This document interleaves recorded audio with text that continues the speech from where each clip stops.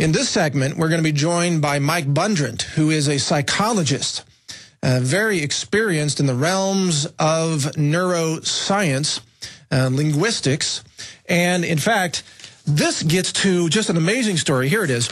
Published in the journal Nature Neuroscience. This scientific study is entitled How Unrealistic Optimism is Maintained in the Face of Reality. Now, this is fascinating stuff. You'll want to tune in on this because it explains why about 4 out of 5 people in the general population, they have something different about their brains that doesn't allow them to code in to grasp the reality of something negative. This is why about 80% of the people you might see out there don't get it when it comes to false flag attacks or vaccines or fluoride in the water supply or how big government is really trying to destroy your freedoms and take away your rights rather than save you and protect you and do all these things.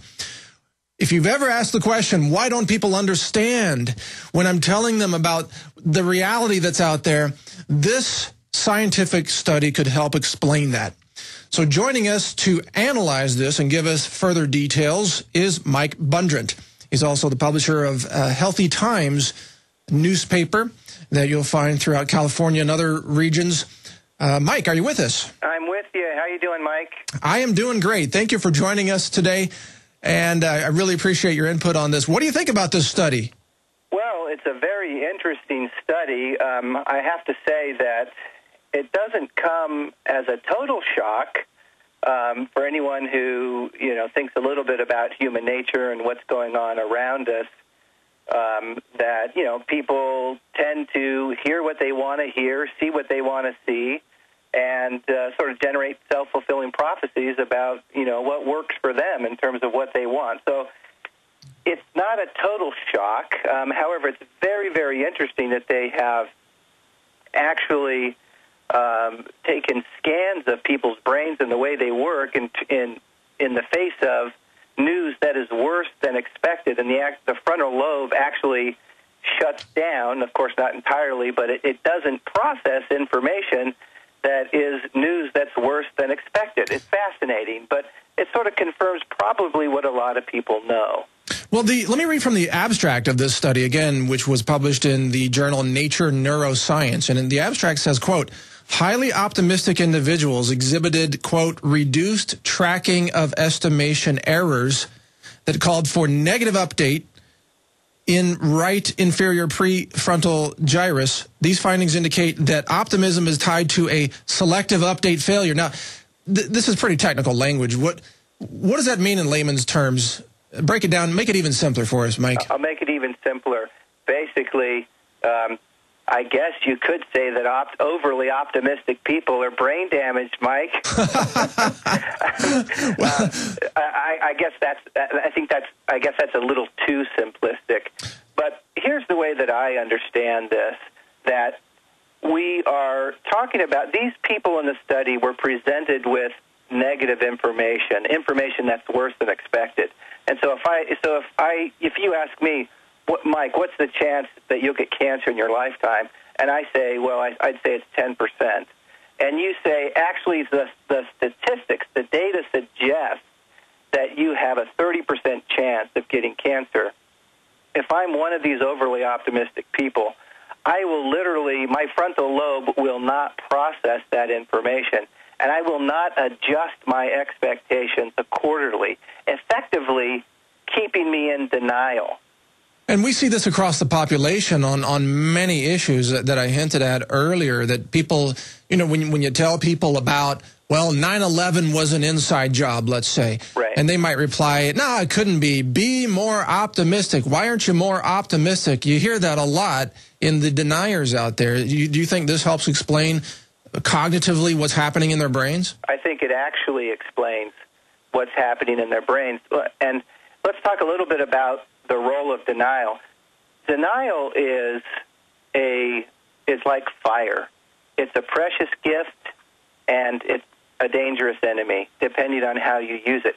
If we didn't have the capability of denying certain realities or certain possibilities, then we would literally be overwhelmed with worry and fear from everything from did I leave the iron on when I left the house this morning to when am I going to die?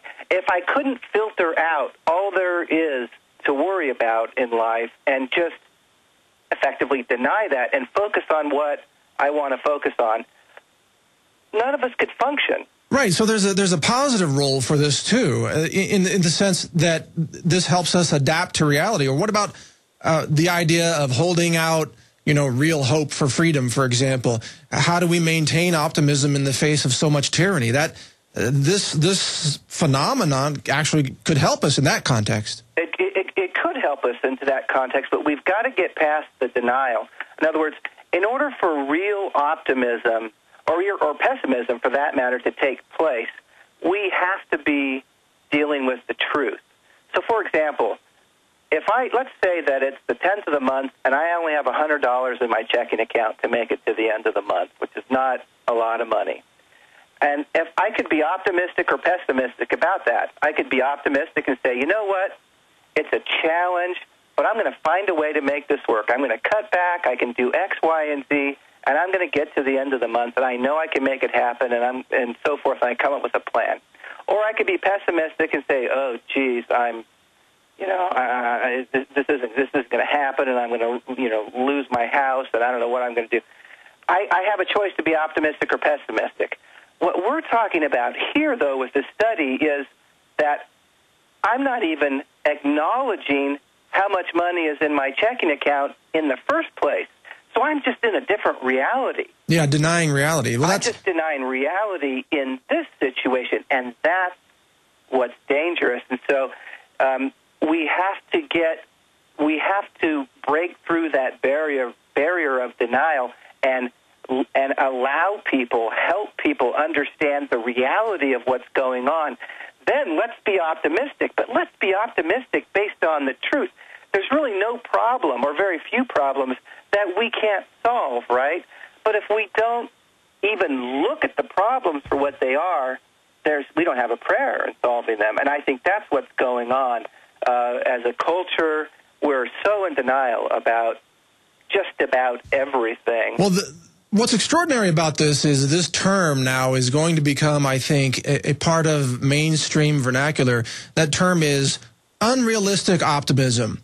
So, folks, if you're listening, I want you to repeat that term a couple of times because you're going to hear it more and more. Unrealistic optimism is maintained in the face of reality, this story says. I had not really heard this term before, unrealistic optimism, and now we're seeing it as the title of a neuroscience article. I think that's quite fascinating. But in terms of practical aspects here, Mike, it seems like the key issue is how do we balance this in our own lives so that we can maintain optimism where it's required to keep moving forward and yet not be hoodwinked into a state of denial about what's really happening in the world around us. Right. Do you have any tips on that balance? I do. The principle is to learn to manage your own emotions and your own anxiety, to look at the truth, whether it's the truth about what's going on in the country or just the truth about how much money is in your checking account. To look at that truth creates anxiety. I mean, there's a lot to be worried about in terms of what's going on. So the first thing to do is to learn to manage our emotions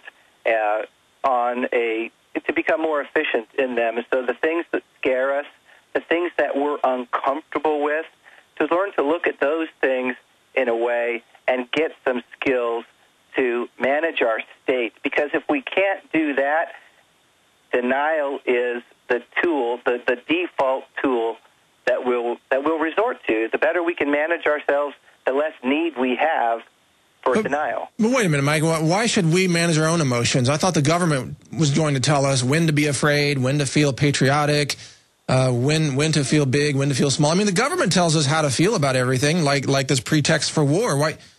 Obviously, I'm being facetious, but it seems like the skill of managing our own emotions is not something that's really widespread throughout populations of the world.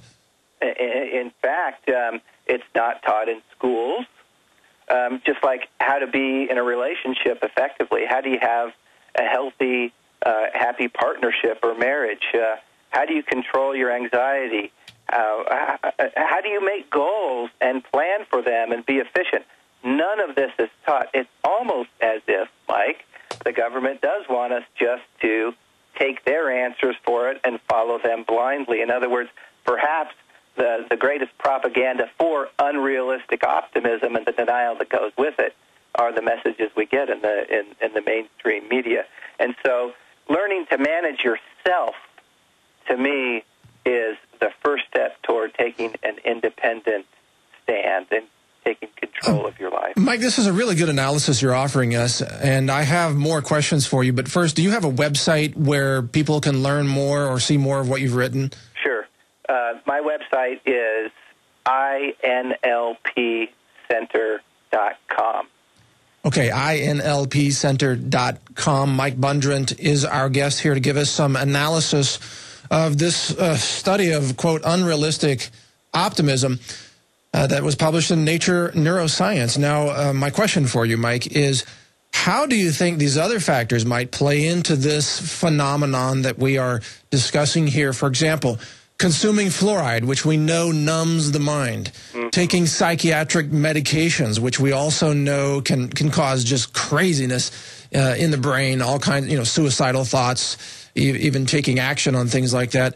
What about the toxic food additives that are out there? All these other toxic chemicals coming in, how might they interact with this phenomenon to potentially dull the minds of people and make them sort of zombie optimists? Is that even the right term? That's actually a very good term. It's actually a very good term. Every chemical that we put into our body is either going to help us or hurt us, play a role in supporting our organs or not. And the brain, of course, is an organ, and the mind, comes from the brain. So if you're going to do some work on yourself to the degree that you have brain-numbing chemicals in your body, it's just going to make that work more difficult. It'll feel sort of like digging through sludge a little bit. Is it impossible? Of course not. If you're taking some sort of medication or if you eat a lot of chemicals, does that mean you're a total zombie?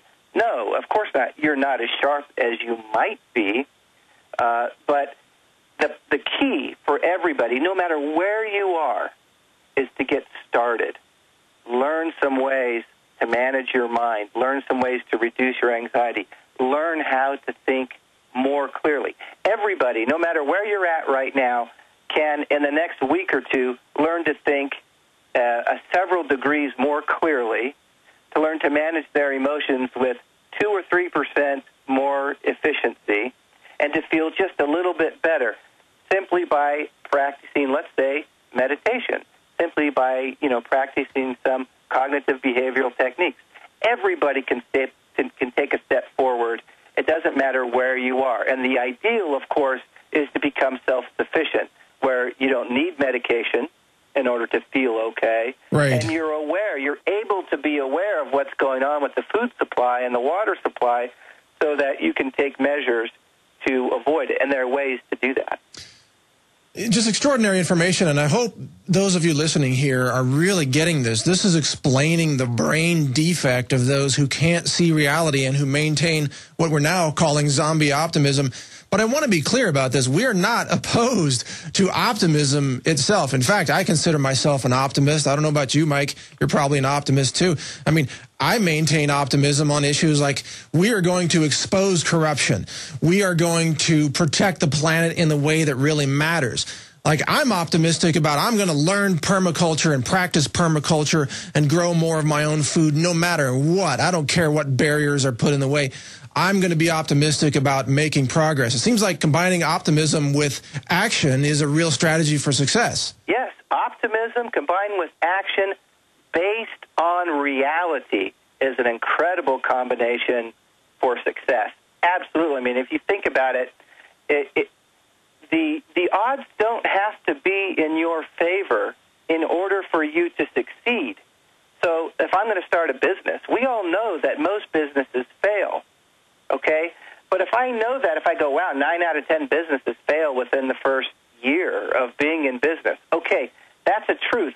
I'm not going to avoid that truth. I want to start a business anyways. And given the reality of how difficult it is, I'm going to make a list of everything that I need to do to give myself the best chance of success. I'm going to do the research. I'm going to make sure I'm well-funded, et cetera. We're just about to wrap this up. 20 seconds left. Anything else you want to add as we wrap up this segment with you?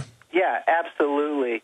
Even though that there is neuroscience and studies on the brain that show that the brain does certain things in order to create certain outcomes, we can take cognitive control. We can influence whether or not that frontal lobe shuts down in the face of bad news.